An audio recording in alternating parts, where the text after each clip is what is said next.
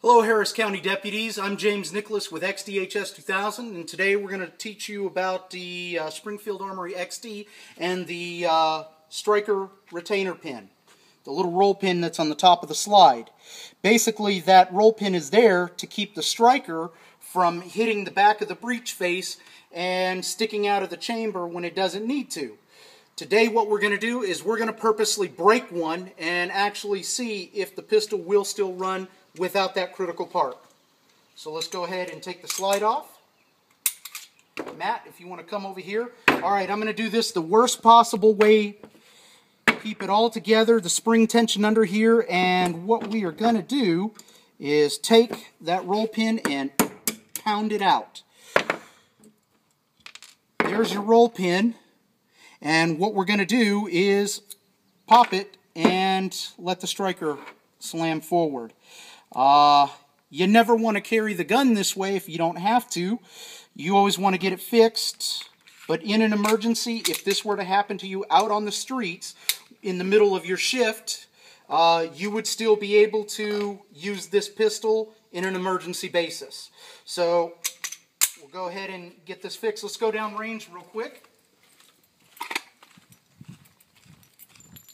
We just got a call of bad guy paper plate down here, and we're going to go ahead and take care of them. Matt, if you want to come over on this side. Alright, now remember, this pistol no longer has the striker retainer pin in there.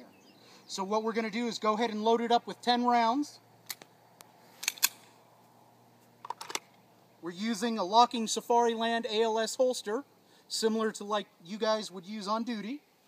And now we have our paper plate. You're in the middle of your duty shift and you have a broken roll pin in here. There's the bad guy. Drop the gun now! We were still able to use that pistol even without that critical part in the gun. To keep going now, there we go again. Let's practice again. That's 4 shots with that broken roll pin.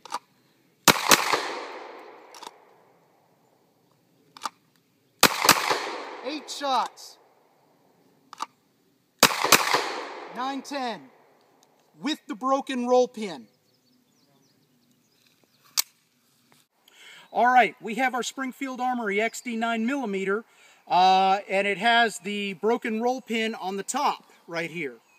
Now, let's say if you were cleaning your pistol or doing an administrative check, and that's when the roll pin broke, so in between shifts, and all of a sudden you go to load it, and this is what would happen if that roll pin broke and you weren't actually shooting the pistol when it broke, but just hand manipulating the pistol.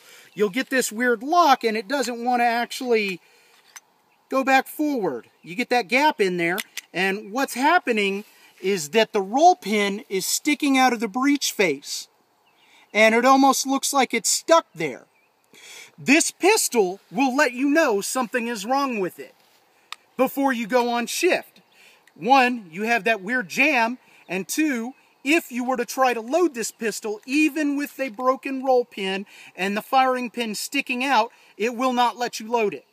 We're going to take a live magazine. We're in there.